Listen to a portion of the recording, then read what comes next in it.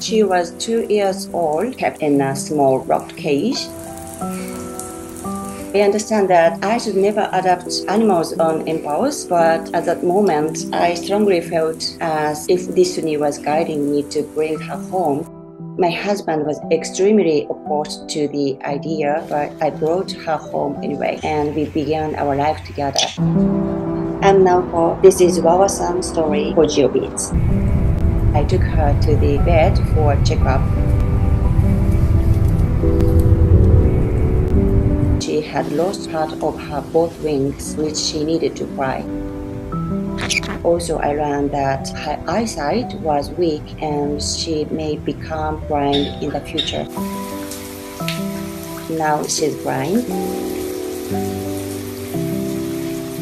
It took 2-3 years to her to warm up with me. She sometimes beat me really hard. My hands were like really bad. But after that, she became really friendly. She really loved me, and I love her, of course.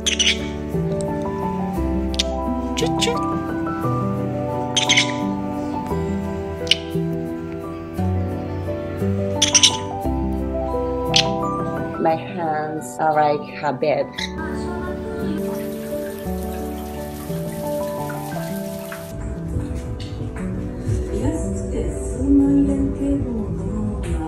When I'm out of the house, she's not happy and she screams a lot. It's really amazing how she uses language like a human being. She's chatty and talks me so many things all the time. For example, in the morning in Japanese, she says, "I woke up, mom. Did you wake up?" And when I'm eating food, she asks me, "Give me some, give me some." She really loves going out with me on my shoulders,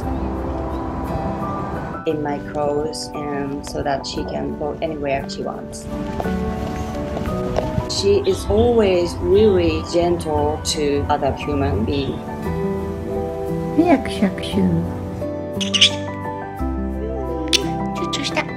She teaches me lots of important things. Sometimes I feel like she's my baby, but other times I feel like she's my mentor.